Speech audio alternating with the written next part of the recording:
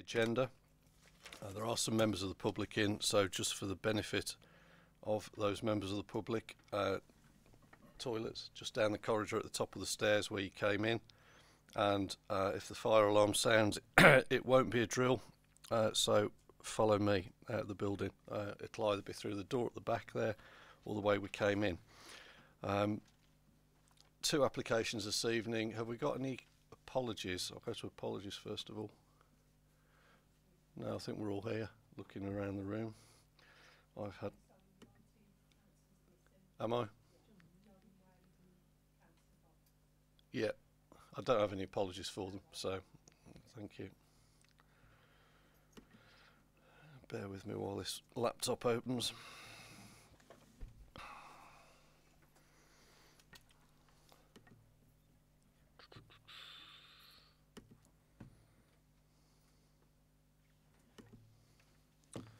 Here we go.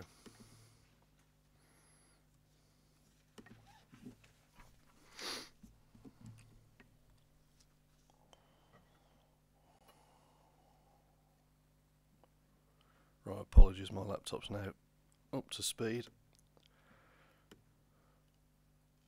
Right, so we've done apologies. Minutes of the previous meeting. Are we happy that the minutes of the previous meeting are a true record? Councillor Goodall, you moving those minutes? Councillor Brindley's hand went up, seconding. All in favour?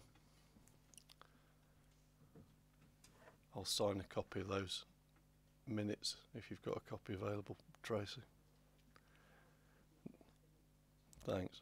No matters arising from those minutes, I take it? No. Are there any declarations of interest for this evening in relation to the two applications on the agenda? No. Okay. We will move into the applications then. We've got two to hear tonight. The first one is 16 Wigginton Road, application number 0017-2021. And the second one is the Central Cooperative Supermarket site at Brent in Wilnecote, which is application number 0069-2020. We'll start with the Wigginton Road application. Sally, would you like to present? Yes, thank you, Chair. If we can start with the first slide, please. I'll just run through the slides first, actually, that might be the easiest way. So this is the site which is close to the junction with Wigginton Road and Ashby Road. You can see the site area is in red, and the blue area is number 16 Wigginton Road, which is in the same ownership of the applicant. You can see on the site plan just to the south is the labelled chapel, which is the Spittal Chapel, which I'll give you some more information on in a little while. The access to the site is onto Ashby Road at the western side. So if you go to the next slide, please. That just gives you an idea on the aerial photo. We can perhaps come back to that and zoom in a little bit if necessary. And you can see the site is the garden area, the open space in the middle of the site being pointed out now. And the next slide is, this is the proposal, which is a two-storey dwelling. That's the footprint of the dwelling, so a sort of L-shape, T-shape rather. So it's sitting between or next to number 23 Ashby Road, and I think it's number 9 Ashby Road at the south of the picture. And then the next slide, please. That shows the elevation. So you've got the front and rear elevations, and then the two side elevations. One facing number 9 Ashby Road, and the other one facing 23 Ashby Road, just at the bottom of the screen, which you can't quite see, I'm afraid. Then just zoom in a little bit.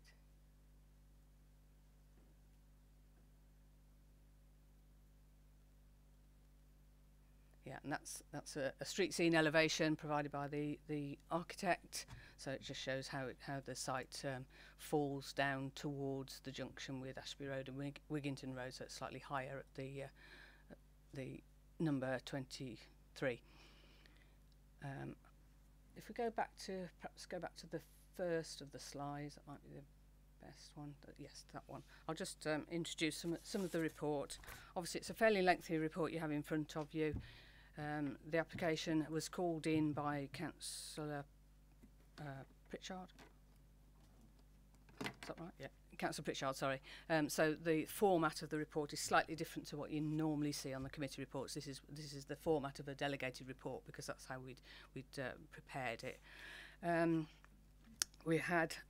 We consulted on the application. It was actually received back in January last year, and there were various delays on it, requiring a heritage statement that took some time, and there were some further delays. But we consulted Staffs County Council Highways, Staffs County Council Archaeology, Historic England, the Conservation Officer, Severn Trent Water Authority, the Joint Waste Services, and of those, no objections were actually received from those consultees.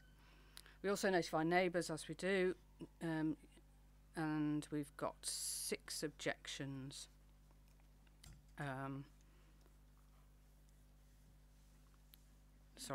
6 objections, including neighbours, and also from the Tamworth and District Civic Society and the Reverend and members of the congregation of the adjacent chapel.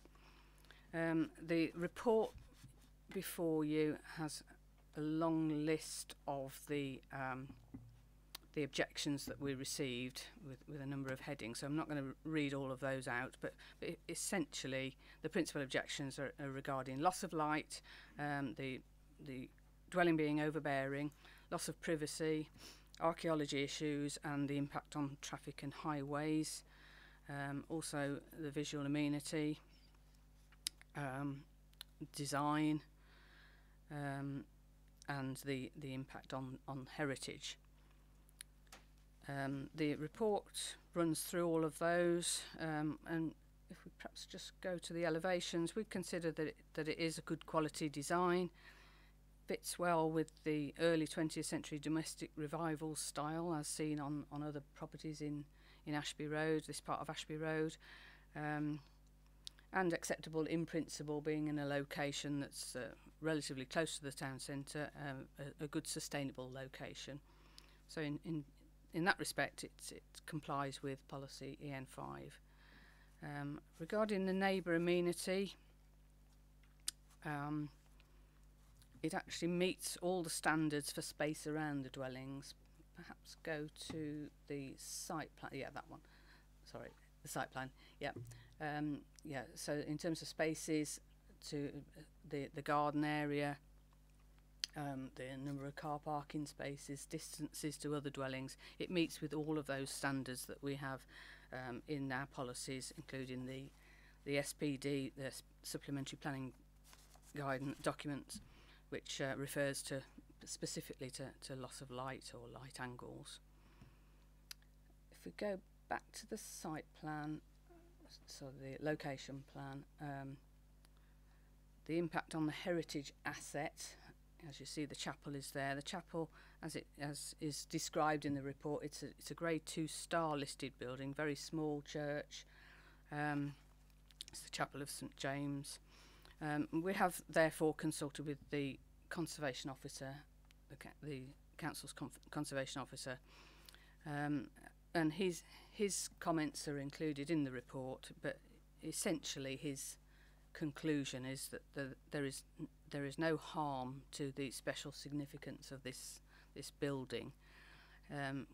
He says that there's little remaining of the actual setting of the original setting of the building, and therefore that this proposal complies with the policy in the local plan EN6 and also with the national policies of the MPPF that refer to heritage sites. In terms of archaeology, again we've consulted with the county, and conditions are needed for the proposal to comply with policy EN6. So we've included those conditions within the report. In terms of trees and biodiversity, that's also mentioned in the report. There are a number of trees around the site. If we perhaps look on the aerial photo, the next one, you can see there's a good deal of tree coverage along the boundaries of the site and between the site with number 23 Ashby Road. These trees and hedges will be afforded some protection, and we've also included various conditions regarding retention and protection of the planting, and also new planting where it's required. In that respect, it complies with policy EN4 of the local plan. And just to conclude, the residential development in this location is really entirely appropriate, being a sustainable development in a sustainable location, and in keeping in design and scale with the surrounding development types. There are no outstanding objections from statutory consultees, and whilst we've considered the objectors' comments, none of their concerns are considered to be justification for refusal. So the application is recommended for approval with a number of conditions, 7 conditions I think it is, included in the report. Just to confirm as well, the conditions are actually mentioned twice in the report. There's the list within the box, effectively, in the delegated report, and then they've also been repeated, just for clarification, repeated on page 19 and 20. So but it's exactly the same conditions. Thank you, Chair. Thank you, Sally. We do have one speaker on this application, I believe, in the room. Mrs. Haynes? Yeah. Beverly Haynes? Yeah. Okay. If you could come forward, please.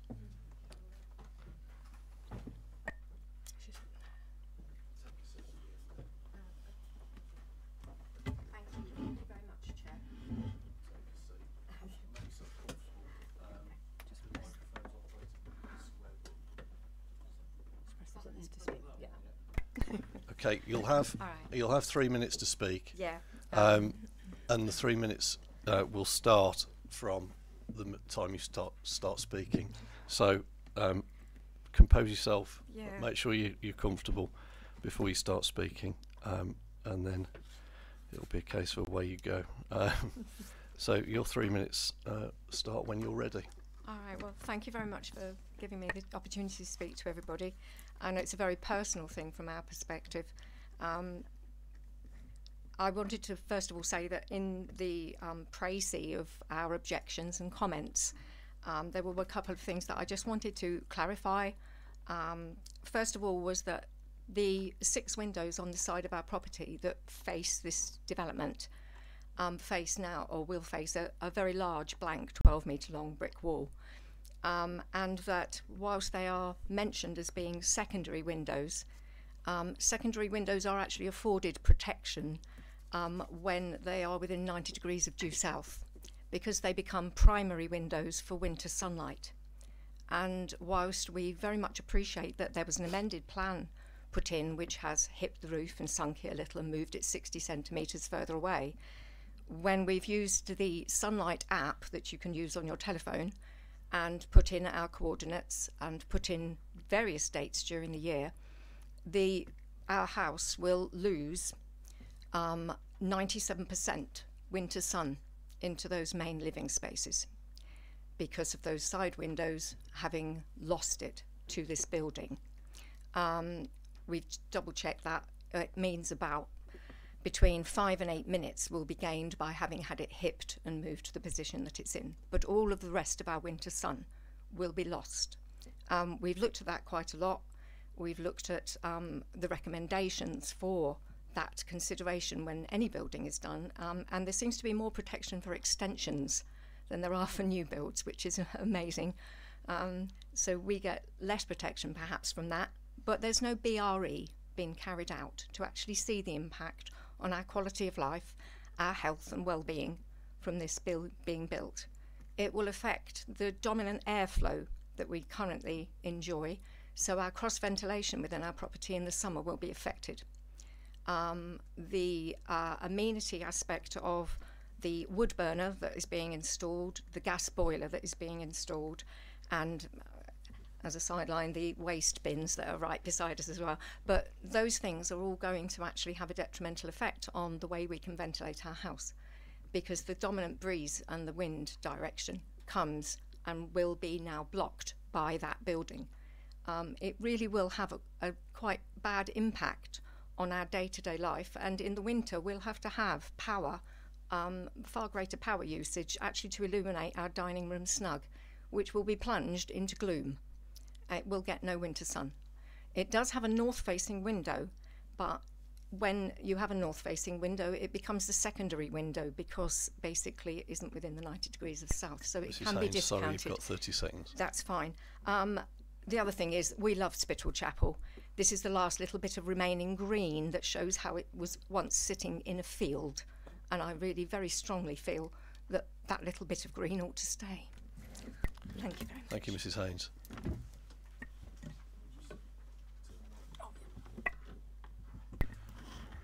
Okay, there are no other speakers at this point, so we move on to our questions. At this point, it is questions on points of clarification. We're not into debate yet, so we'll save the debate for the later part of the meeting. So Goodall, first of all, please. Thank you, Chair. I just wanted to confirm what the buildings are to the south of the chapel, please, on the map. Are they residential properties? I believe so. We'll just have a look at the map. I could answer that. Sort of Yep. along the Ashby Road. They're Yep, residential. yep, they're all residential. They're all residential. properties. And how old are they? They're various ages, actually. Probably 1930s, most of them. Okay, that's fine. Thank you. Councillor Jay. Yeah, thank you. Can I ask for clarification from the officers about the point that sorry, was it Mrs. Hayes or Mrs. Haynes?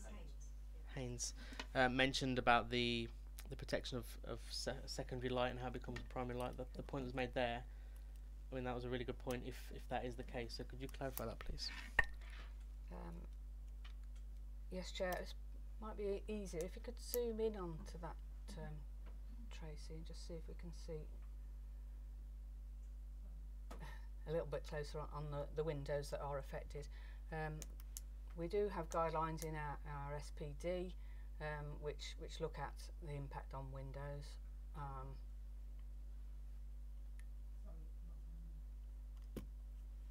Yeah, if you can see at the bottom of the picture where Tracy's pointing now, there are side windows which are to a dining room, I believe. A sitting room. A master bedroom, and a main living room where my son, who has mental health issues, spends most of his life. Okay. In terms of the guidelines, we look at 45-degree lines from the front-facing windows and rear-facing windows. So we would class the side windows as secondary windows, and therefore we have no particular guidelines in respect of impact on those.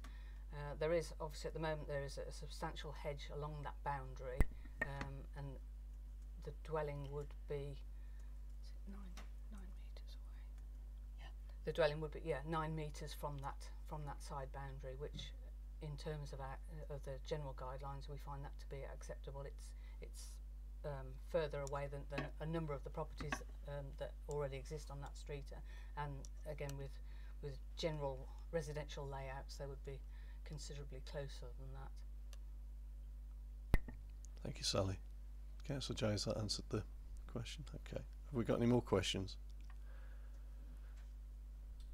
Councillor Harper. Thank you, Chair.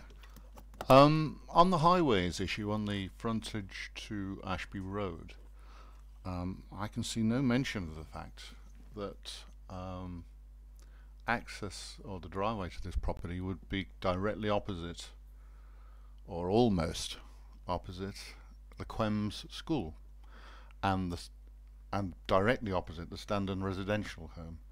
There's no mention of this at all in the report. Could you explain that? Yes, Chair. There is a section regarding highways, just bear me a second.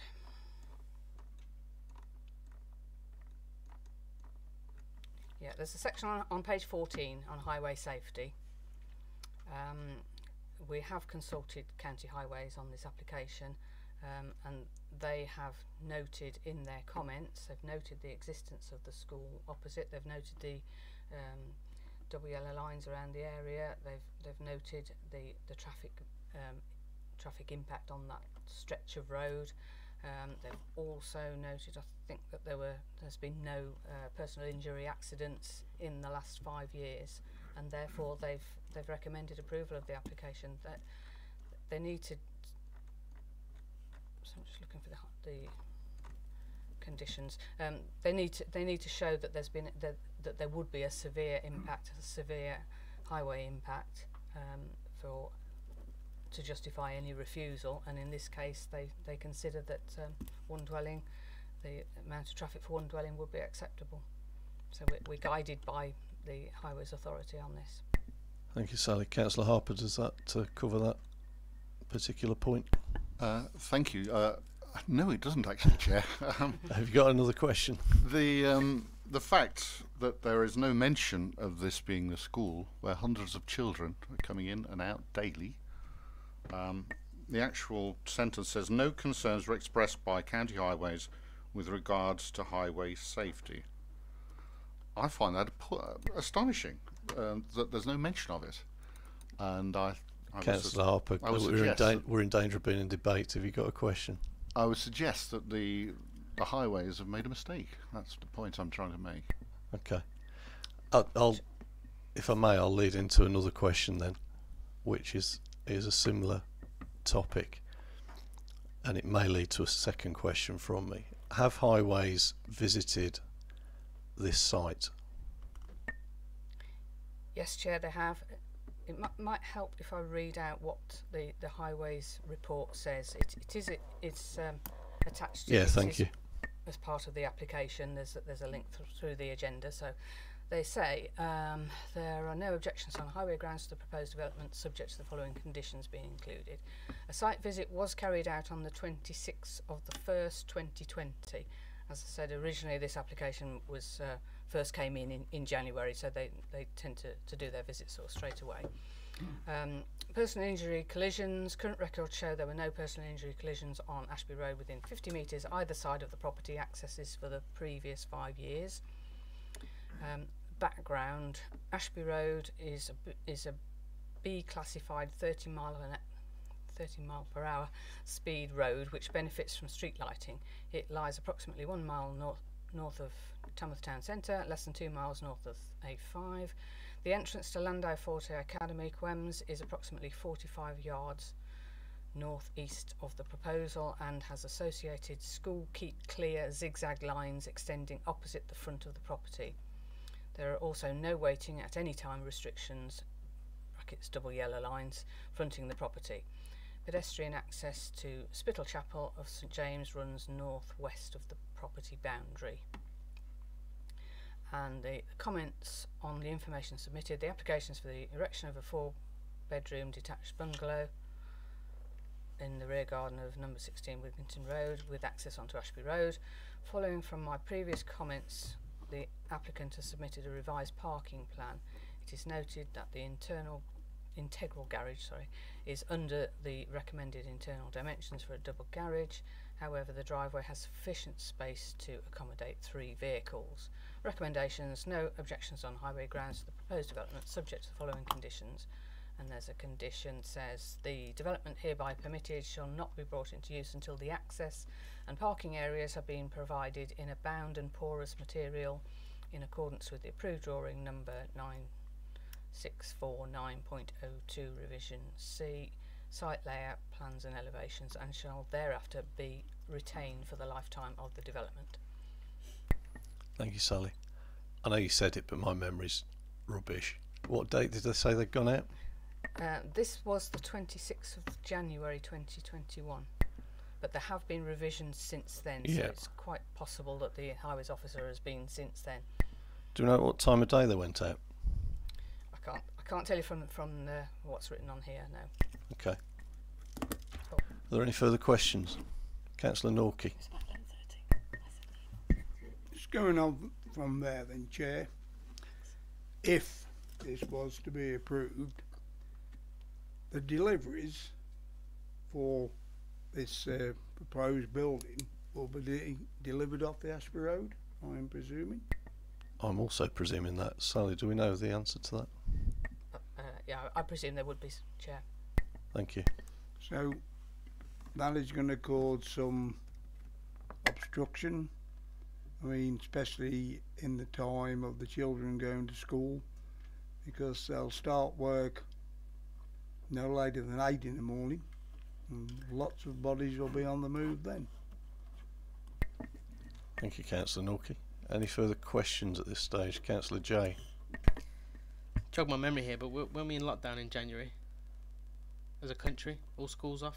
I can't remember, if I'm honest. So they came to assess the traffic and schools when everyone was at home. Let's move on to that in debate, shall we?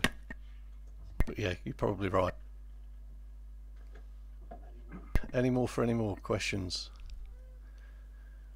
No. In that case, we'll move to debate. Would anyone like to start? Councillor Jay. Thank you.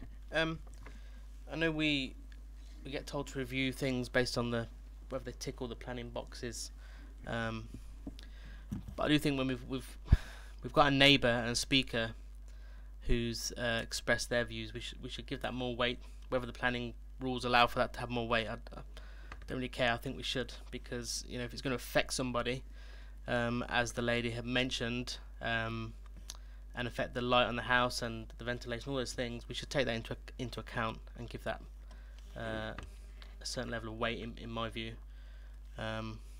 And whether it ticks the boxes against the rules or not, the statement from the speaker for me is enough to say no to it, would be my view. Okay, thank you, Councillor Jay. Councillor Gretrix. Thank you, Chair. I've read this report, obviously, and there never seems to be any objections from all the statutory bodies, ever. But there are from residents, and there's a lot of concerns here. A house is the most expensive thing anybody will buy, and frankly, I wouldn't want light and everything else that the lady talked about blocked off from my house. I don't think this is a well-advised building. Thank you, Councillor Gretrix. On the point that the house is the most expensive thing, I'll introduce you to my daughter one day. Does anybody else want to contribute? Councillor Harper. Thank you, Chair. Right. I read this report very, very thoroughly, and quite frankly, after finishing on page whatever it was, I was flabbergasted that this scheme was entertained, let alone given a recommendation for approval. If we go through the report from the conservation officer, in my view, the development of the site to the north for a dwelling would not alter the setting of the chapel in any notable way, and certainly not be harmful to its special significance as a listed building. I beg to differ. I beg to differ on the strongest terms. We'll come to that shortly, but the residents of these, they've put together some really, really poignant, light, inappropriate, insensitive, overlooking, overbearing, overshadowing, loss of privacy. All of these things are extremely pertinent, and if I was one of the residents, I would be hitting the roof that this totally inappropriate application was even being considered. If we can look at the site, I mean, I don't know how many people know the history of the site. I do. I know it very well. I've written about this site many, many times. I've researched it, and I know an awful lot about the Spittal Chapel. And what I'd like to do is to just explain to you and actually put right something that the officer has got wrong. The Spittal Chapel was used as a wayside house of prayer and refreshment from at least 1285. 1285. We're going back to medieval days. We're going back to the days of Robin Hood, when this building stood there at the north of Tamworth on its own. There was no Ashby Road, just a track. There was no Wigginton Road, just a track. Comerford Road was just a walking track. It was stuck out in the middle of nowhere. Today, we're told that the local policy, that the proposals, effect designated, the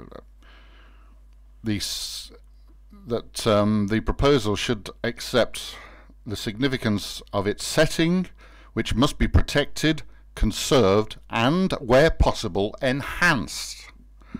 How in God's name planting a 4-bedroom detached building with 2 garages and a car park for 3 cars is going to enhance what is probably Tamworth's oldest building, leaving the castle aside? This is our oldest building. It should be absolutely treasured and not be surrounded by masonry, modern buildings. If I can tell you briefly on the site how the buildings happened to be there and how the chapel was saved. In the late Victorian era, most... Councillor Harper, sorry, I'm going to have to interrupt because any points of debate have got to be relevant to the application, and these points that you're making now, although interesting, are relevant to the original, to the older buildings. So we need to relate it directly to this application, if you can, please. What I am saying is very, very relevant, Chair. These properties were built by the whole of the properties between the Ashby Road and the Wigginton Road were built on this vacant piece of farmland by Dr. Joy in the late Victorian era. He acquired the piece of land and erected all of these properties. His intention was to demolish the Spittal Chapel, which was in a parlous state of repair. He was stopped from doing so by 2 great Tamworthians, H.C. Mitchell, who was the local stonemason and curator of the castle and of Tamworth Church, and the Reverend McGregor, the famous Reverend McGregor. Sorry, Councillor Harper, this is turning into, I know it's important, but we need to concentrate on this application and not the history of the whole site. I'm trying, Chair, I'm trying to put some flesh on some missing points in here, because the importance of this building cannot be understated. Understood, but you need to do it directly. It is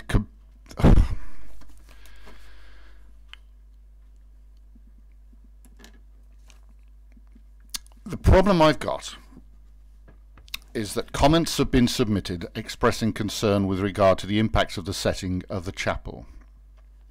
However, the Conservation Officer takes the view that the development of the site for a dwelling would not alter its setting, the setting of the chapel, in any notable way, and not be harmful. That is the problem I've got. Understood, yeah. This property, if it was built, it's a huge property.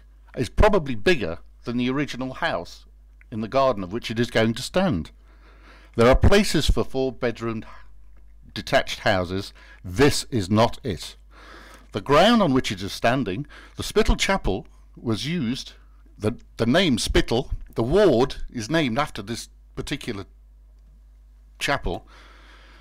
The reason it was given its name was because it was a hospital at the time of the plague. This is where the people from Tamworth who contracted the plague, this is where they were taken. And where do you think they would have been buried when they died? They would have been buried on the north side of the chapel, as indeed they were on the north side of Tamworth Church. That is directly underneath this property. So there are very probably medieval burials under there. Has this been properly examined? Have archaeologists gone there? That's certainly going to have to happen if this is going to, if anything is going to happen here, because this is such a sensitive site.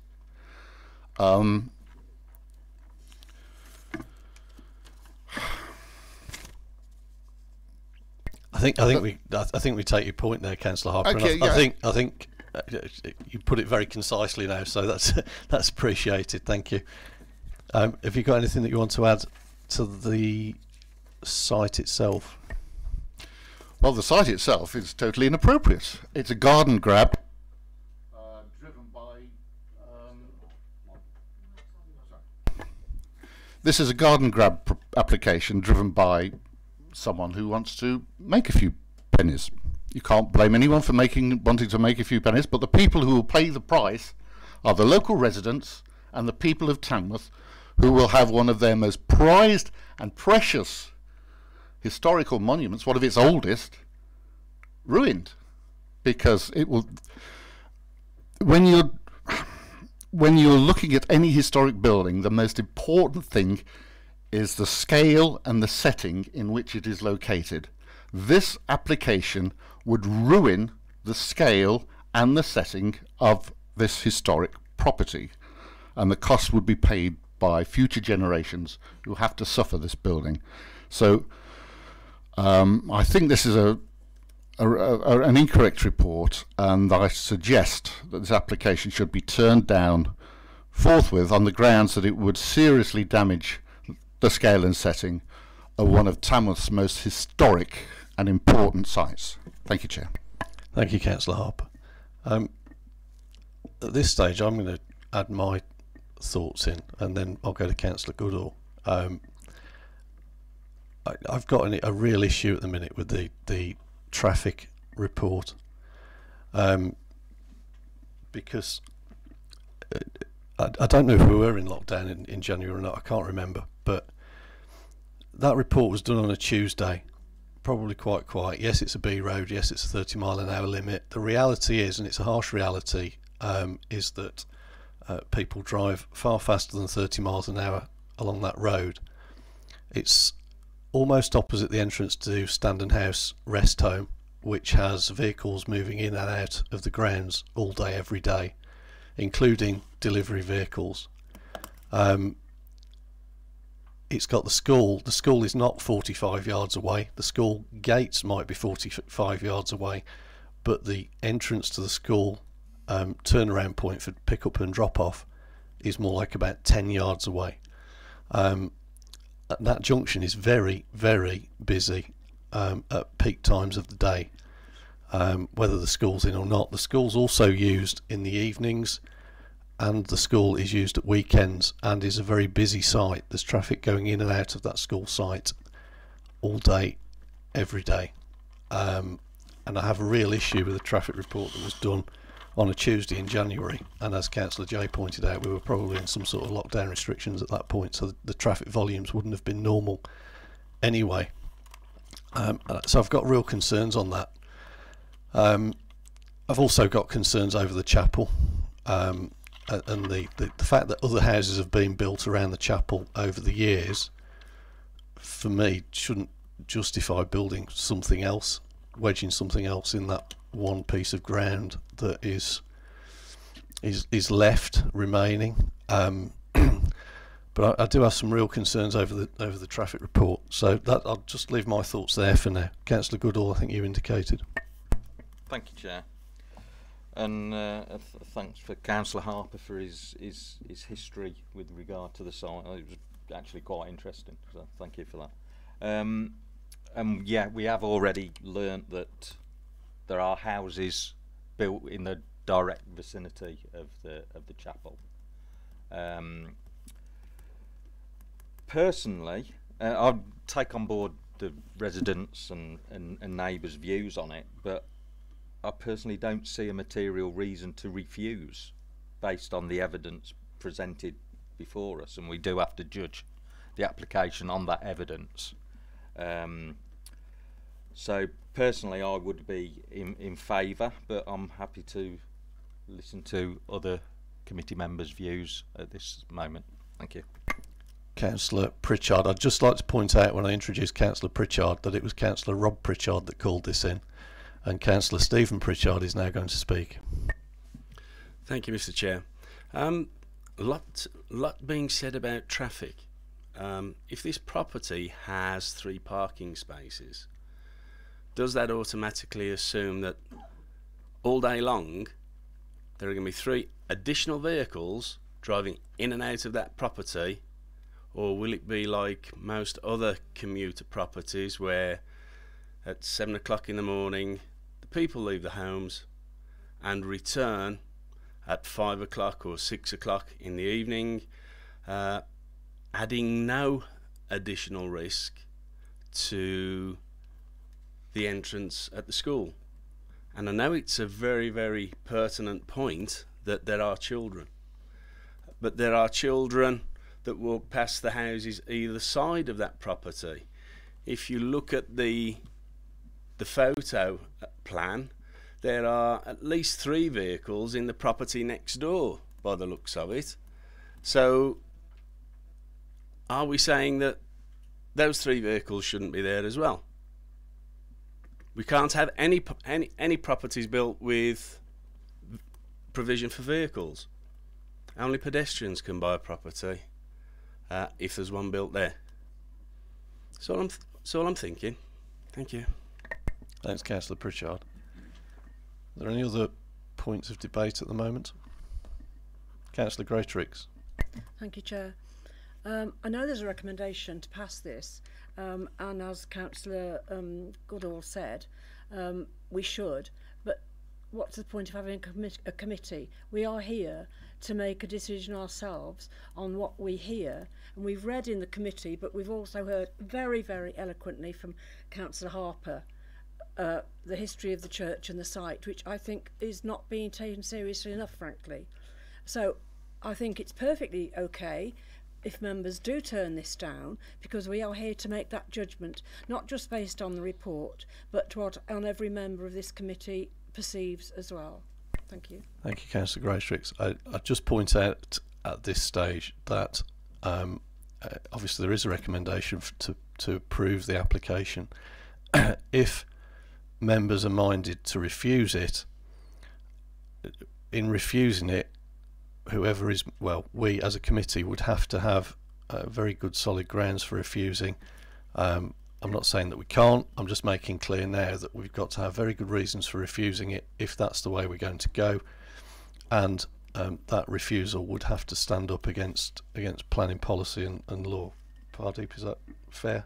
Yeah, that's absolutely. Chair, clearly the decision maker is the planning committee, but if members are minded to refuse the application, then it has to be refused on sound planning grounds. Thank you, Pardeep. I just wanted to make that clear so it's in the back of everybody's minds, because it is at the committee's behest what we do with it, but we've just got to be 100% clear if we're going to go down that route. Councillor Jay, you've got your hand up. Yeah, so I get that's the the recommendation that there's got to be a planning reason, etc. But planning reports, planning rules don't take into account local knowledge that we've heard this evening, local knowledge from the residents and how it's going to impact them. So if we're just to sit here and say yes and agree with what's in a report, then what's the point of being here, right? We need to bring in that local knowledge. That's the whole point of having locally elected representatives, to bring in the local knowledge. If we can't bring that in here, then we may as well just go home and have everything accepted via the internet and just do nothing, right? The local knowledge is what we bring, so we should absolutely, in my opinion, whether it's against the rules or not, that's what we're here for. So we're elected to bring that here, and that's what I think we should do. Thank you, Councillor Jay. Does anybody else want to add? Councillor Harper. I would just like to back the points put forward there by Councillor Jay and say exactly that. The residents living there have stood up to be counted, and they've put their mouths where they should be, and they've said what they think. We should do the same. We should not be cowed by planning procedures. If we think that something is right, we should do what is right. And in this particular case, I can see no good reason for allowing this application to go ahead. Thank you. Thank you, Councillor Harper. Councillor Maycock.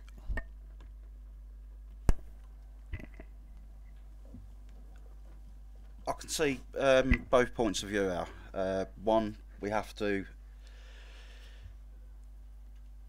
make our decisions in accordance with planning rules and laws. But then I understand Councillor Harper's point of view about the site. He's got in-depth knowledge of the site, having researched it. And I'm just looking at point number 5. If that there is meant to be archaeological works investigated on the site as part of the recommendations, if something is found on the site after this investigation, is there a clause to say that the site would then not go ahead? I know we're in debate now, not questions, but I don't know what the answer to that is actually. I think we need some clarification on that. Pardeep? No, Chair. Basically, there wouldn't be.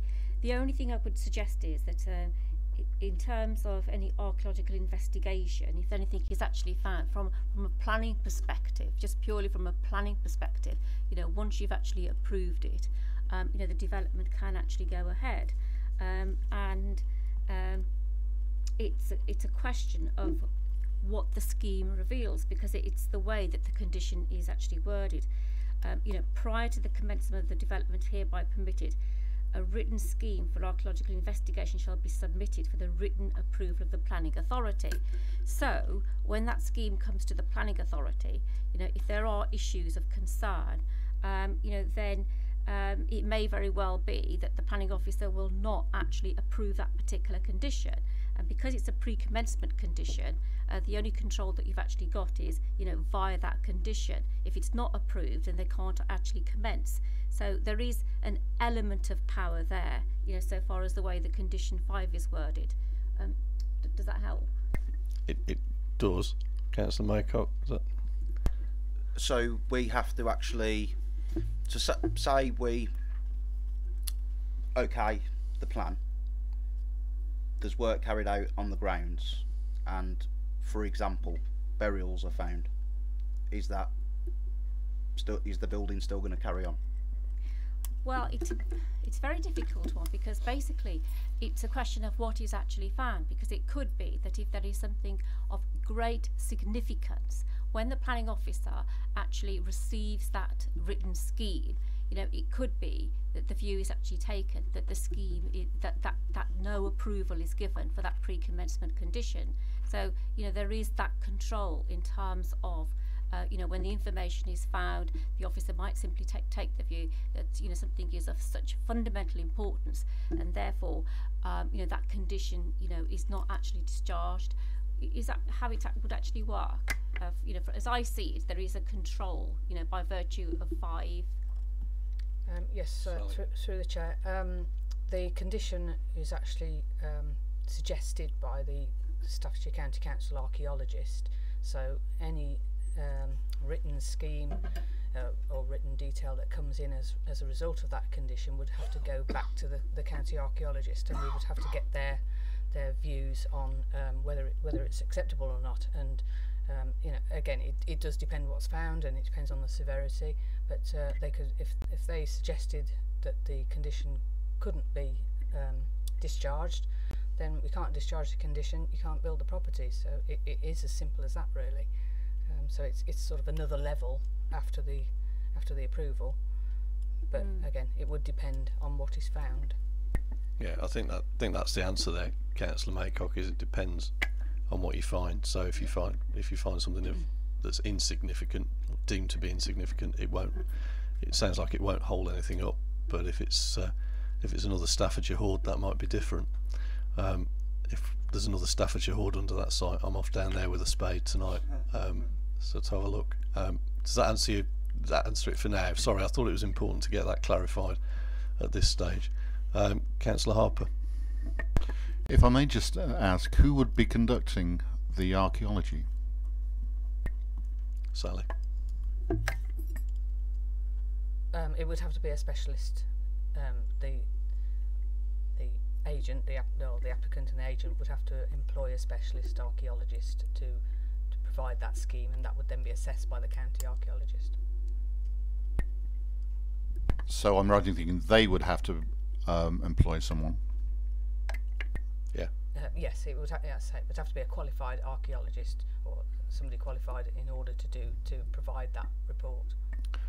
I would want a wholly independent archaeological survey conducting, not involving the applicant or anyone else, because I think it needs to be completely well, independent is the word I was looking for. Thank you, Mario. Right. Okay. Thank you, Councillor Harper. Councillor Pritchard, you indicated. Thank you, Mr. Chair. Going back in folklore and history, I believe when the precinct was built, it's rumoured that somebody found some wood that looked like it might come off a Viking longship, and they poured the concrete over it quickly. So I'm going to the point that my colleague John has just raised. Who is monitoring the dig? Because if somebody just goes in and starts excavating, who will be looking and managing and recognising that actually, oh, it's potentially a burial site? Or, oh, look, there's a load of gold coins here. Who knows? Who knows? But there has to be, if we're going to grant permission to build, and there are potentially significant archaeological items of interest, and we just ignore it, we're being extremely laxed and extremely sort of I don't know, laissez-faire with regards to our responsibilities. If there's going to be a building, an excavation, I think the very least we should do is ensure that there is an independent archaeological investigation of the site prior to any works going on. Okay, thank you, Councillor Pritchard. Does anybody else want to add to the debate? Councillor Jay. Thank you. I think we probably all said what we need to say. We've just got one final thing. 'Cause it's easy. None of us like change, right? So if something's been built on our doorstep, the natural reaction is to be against it. So it's easy sometimes for us in here to sometimes think that if someone's objecting, then it's just because they don't want it on their doorstep, and we can sometimes trivialise it. But the point the lady made about things like the light and the wind and the ventilation, we shouldn't trivialise those things. We should take those into account. I built a property and there was no one next to it. This is in our place abroad, and we came back and someone in the plot next to us had built property. The closest you can imagine that they were allowed to build it, they built it. And it's basically, it sounds pathetic, but it's rechanneled the wind in a different direction, and any door on that side of the house or window slammed shut, right? So we had a baby at the time. She's got woken up by the door slamming. We've had to pay to put these like slow release things on the doors.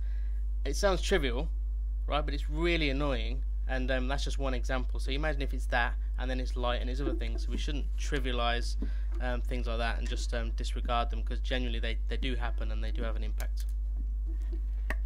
Thank you, Councillor Jay.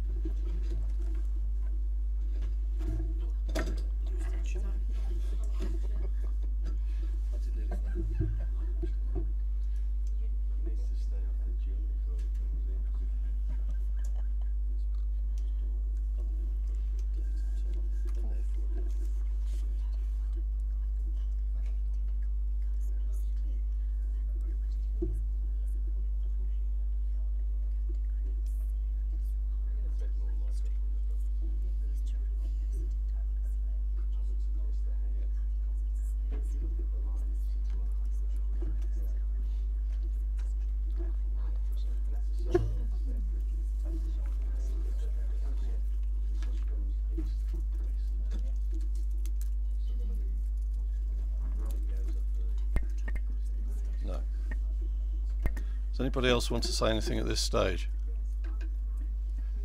Sorry, I can't. Sorry, I can't take. But they're deciduous, the trees and the height, they're deciduous, they don't have an impact on the amount of winter sun that comes in. Please bear that in mind, because it says in there, All right. it shades. It doesn't, it's winter sun. Thanks, Miss Haynes. Sorry, at this point, I just need to I know. point out that we can't take contribution from public gallery. Sorry. Right. I've listened to a lot that's been said, and I'm going to have to think about the wording of this very carefully. And I wouldn't normally do this from the chair, but I feel it's appropriate. So I'm going to move that we refuse this application on the impact on the heritage asset, which is the Spittal Chapel. And I think if you look at EN6, I think these proposals will affect the heritage asset and the conservation area and the overall. I'd probably need some advice on the wording of this, but the overall surroundings of the chapel. So on that impact on the chapel and the heritage asset, I'm going to move that we refuse the application, and I'll look for someone to second if they wish. Blimey, I actually don't know whose hand went up first there, so I'm going to take I'm going to take the one that I saw first, which was Councillor Harper. Councillor Harper, are you wanting to speak, or do you want a second? I do want a second. If I could just have a closing comment, if I may. We as a council, when we were elected in May, promised the people of Tamworth that we would look after their history. There you go. Look after their past. If we are to keep our promise to the people of Tamworth, this is where it's at. These are the decisions that we have to make. Sometimes difficult, but sometimes you have to stand up and be counted.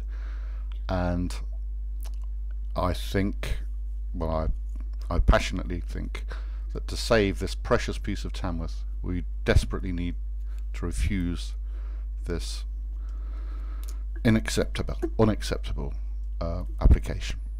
Thank you, I Councillor. hope you agree. Thank you, Councillor Harper. Okay, so we've got a proposal. Got a seconder. We've got a seconder. Okay. So we move to a vote. Yeah, you move to the vote. We move to the vote. Yeah, well, just for clarification, Chair, it's contrary to policy EN6. Yeah. Yeah, that's correct. Okay. So all those in favour of refusing the application in front of us, please show your hands. 8. I've counted 8, Chair. Thank you. All those against? 2. Any abstentions? 1. That should make 11. Yeah. Yeah. Yes, that's right. Okay, so that application has been refused on the grounds of it going against policy EN6. Yeah, impact on the heritage asset. Thank you. Okay, thank you. Right, we'll move to the next application on the agenda this evening. That's the co-op site.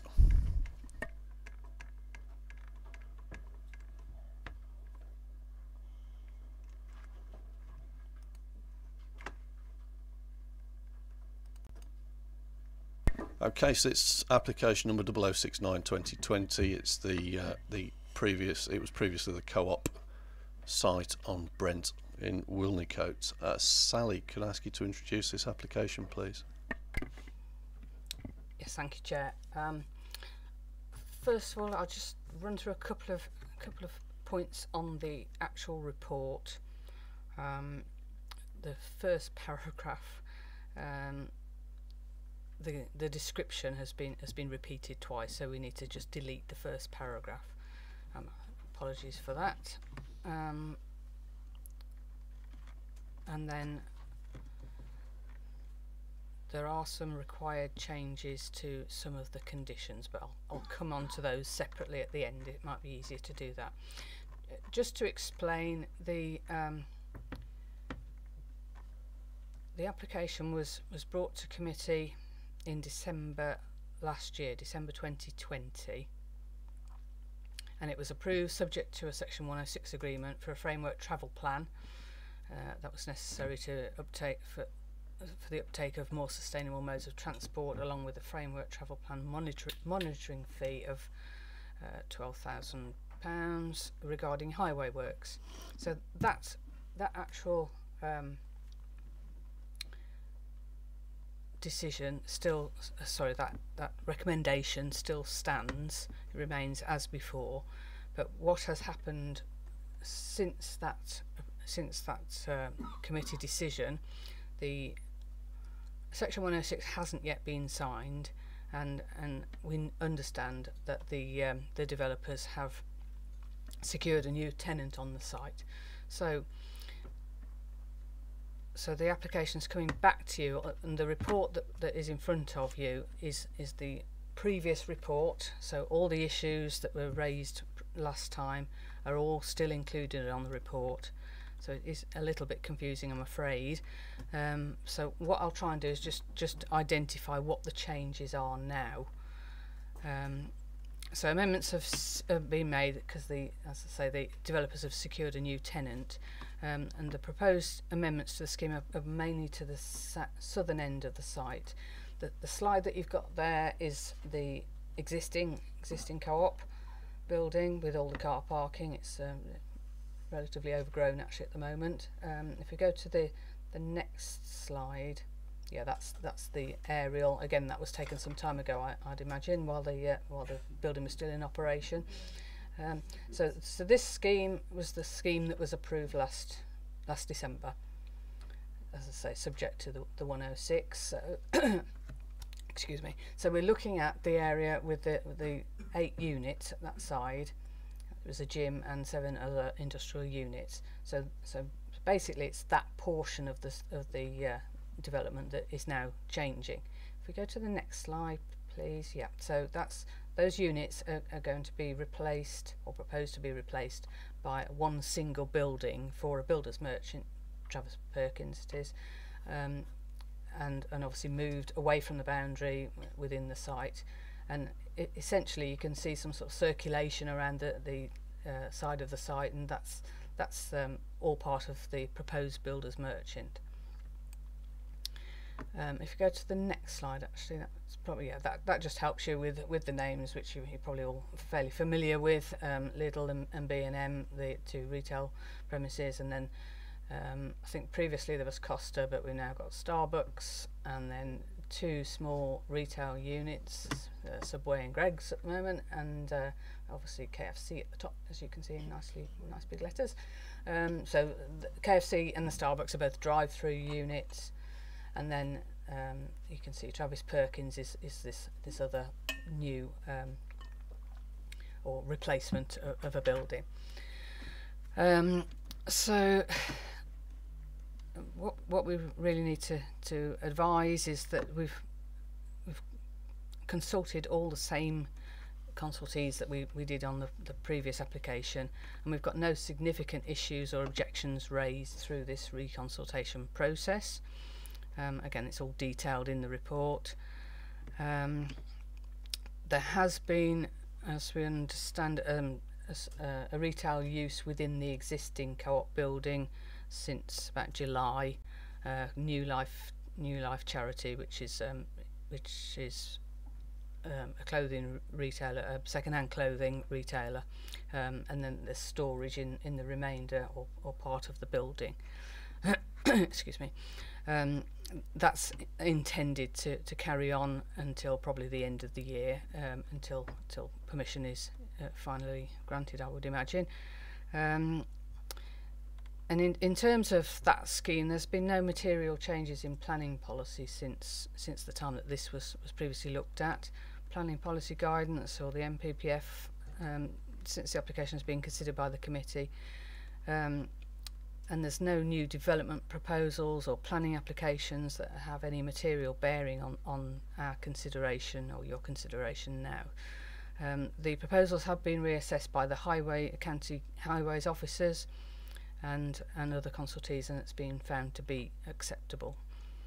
So the report details basically what the changes are: the omission of those units and the gym, some changes to the conditions in terms of times of opening, but overall the total floor area is actually less than was previously shown on the scheme. So the previous total was 10,982 square metres, and this new proposal totals 7,787 square metres, so it has come down considerably. As regards car parking, accordingly with these units, there is a reduction overall, and the overall amount is now 307 car parking spaces. Previously it was 352, and that is basically due to the Travis Perkins, or the builders merchants element, not requiring as much car parking as previous uses, or the previous proposed uses. The highways officer is basically, he's saying that taking into account the replacement of the 8 or the 7 units and the gym in the trade terrace with a single end user, and the cycle provision within the site, and then proposed widening of the existing southern footway onto Brent, he's comfortable with a proposed level of on-site car parking provision, and has no objections following the conditions that have been listed in the report, and the legal agreement which was already mentioned. So that was the key change really in terms of highways. I don't think there's any need to go into the detail of all the rest of the report. As I say, it was previously considered acceptable and debated at length, I think back in December last year. So the only other thing to mention is the conditions. Condition 2 we would have to change in relation to the new drawings that are related to this development, the new elevations, for instance, and the new layout plans. So that's condition 2, just needs some updating. Condition 3 refers to units 1 to 7 not occupying more than 25% of the floor space for retail purposes. Well, again, that's now not relevant, because that's not because we're not talking about the 7 units. Condition 8 again refers to units 1 to 8, so that needs changing. And condition 23 also refers to units 1 to 8. Again, that needs changing and relating to the current scheme. Condition 26 has some drawing numbers that need amending as well. And then condition 28 refers to the gym. Obviously the gym is now not being included, so that one needs to be altered as well in relation to the existing unit. So all in all, the scheme is relatively similar to that which you approved last year, and subject to those same conditions and the same legal agreement for payment towards the framework travel plan. It's recommended for approval again, Chair. Thank you. Thank you, Sally. Yeah, it is worth pointing out this did come to committee last December, for those of you who weren't on the committee then, and it was approved at that committee meeting, but it now obviously is a revised layout, which is what we probably should be primarily concerned with at the moment. Now, we do have a speaker on this application, Councillor Tina Clements. Can I ask you to come forward, please? Take a seat, make yourself comfortable.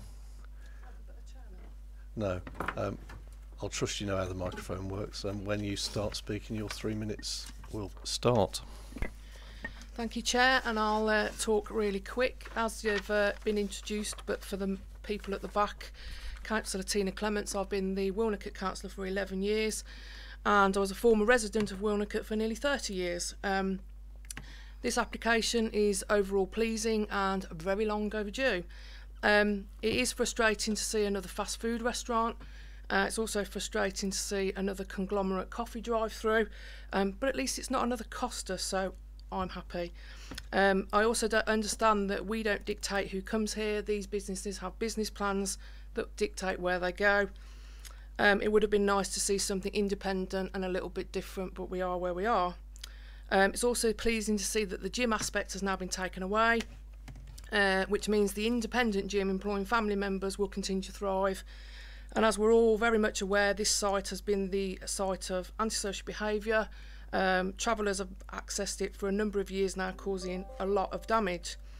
What is disappointing on behalf of the residents that I represent is the fact that Post Office have decided that they no longer wish to be in Wilnecote.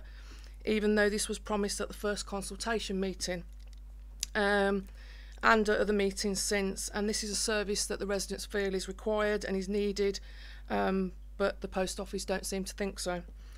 I did have some questions that haven't been answered, and I did ask for those before this evening, so I'll just go through them quickly. The times of Travis Perkins changing to 6:30, that's before the 7 AM threshold, and although it's not close to residential buildings, it may have an impact.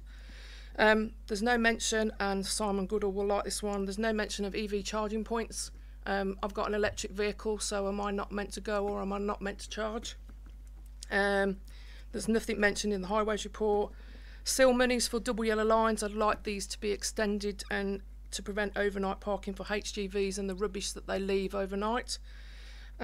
Sponsorship of extra bins to cope with the fast food rubbish that will be left lying around when they leave it where they are parked or where they're standing.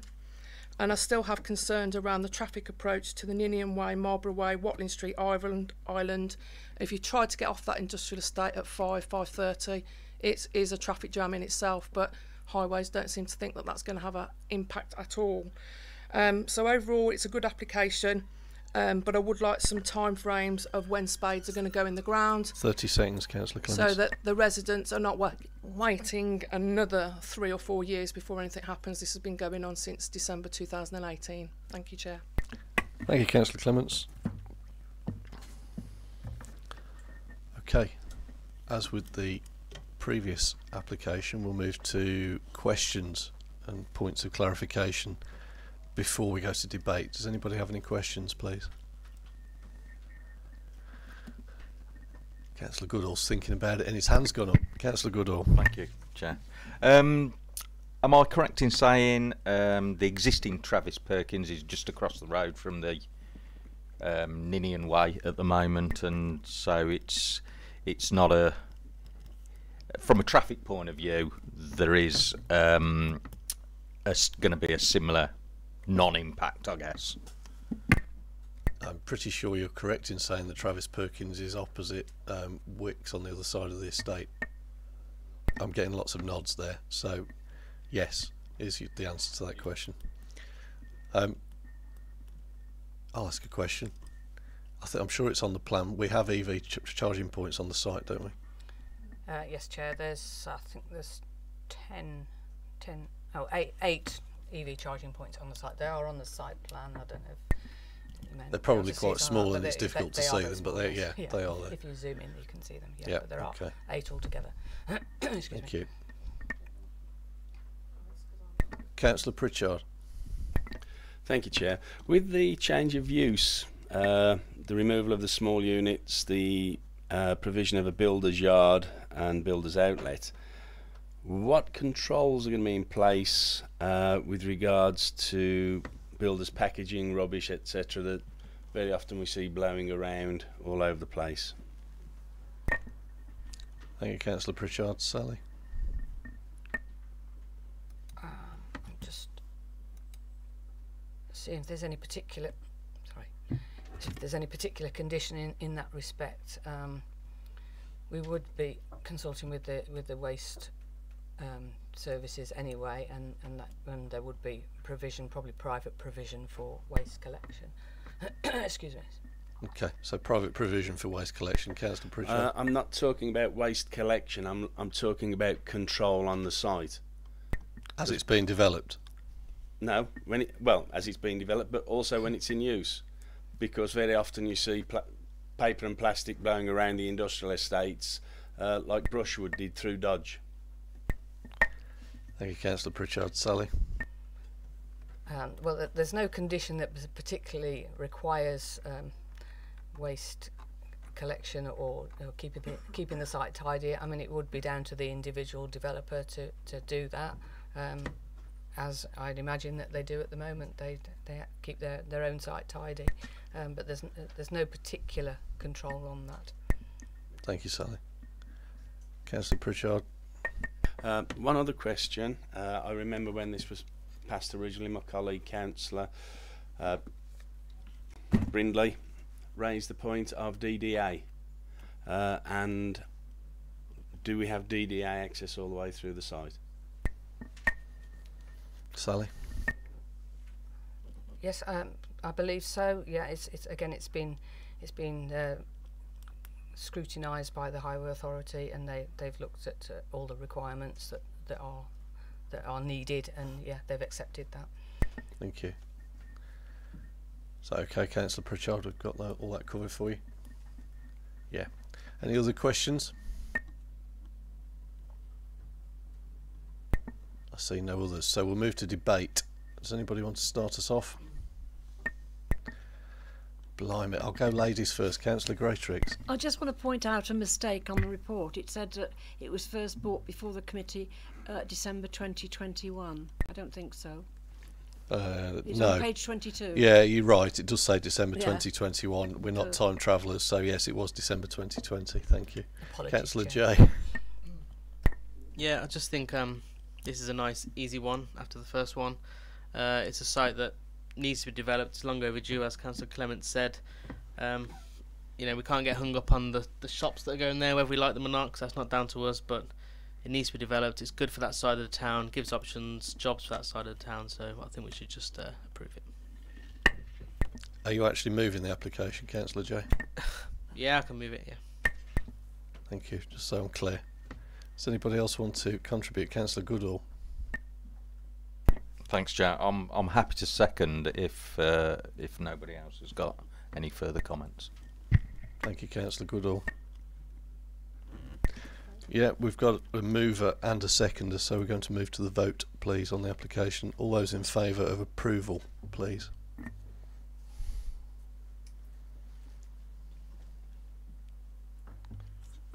Sorry, the discount again, sorry.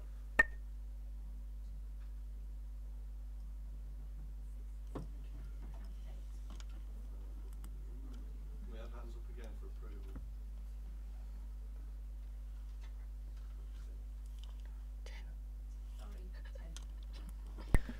Thank you. It's been a long day, I know, Paddy. And all those against, please. We've got one against. And that should make 11. Excellent. So that application has been approved. Thank you all. And with that, I'll call the meeting closed at 7:20.